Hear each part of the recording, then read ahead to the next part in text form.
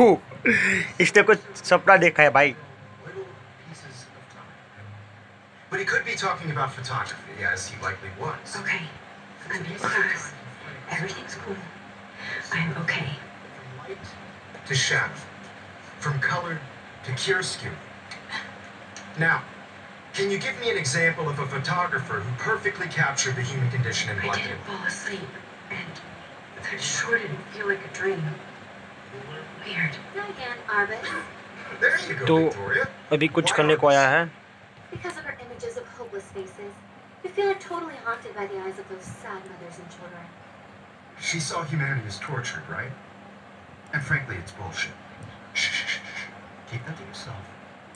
Seriously, though, I could frame any one of you in a dark corner and capture you in a moment of desperation. And any one of you could do that to me. Isn't that too easy?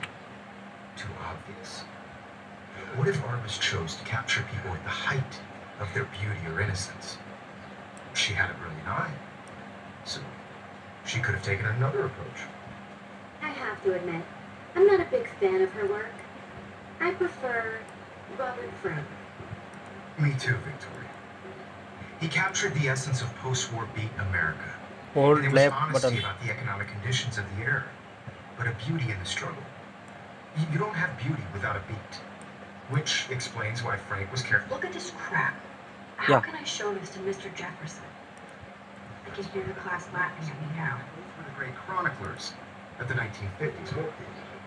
We've all seen that iconic shot of Kerouac on the balcony. If anybody else looked at this, what would they think?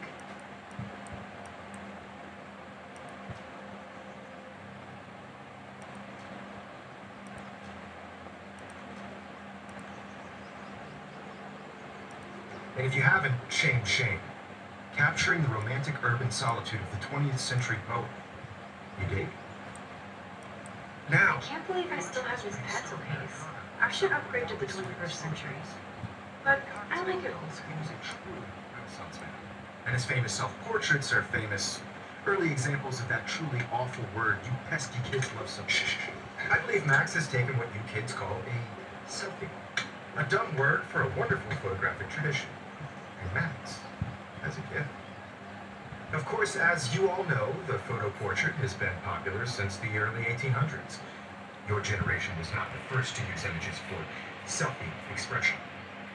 Sorry, I couldn't resist. The point remains that the portraiture has always been a vital aspect of art.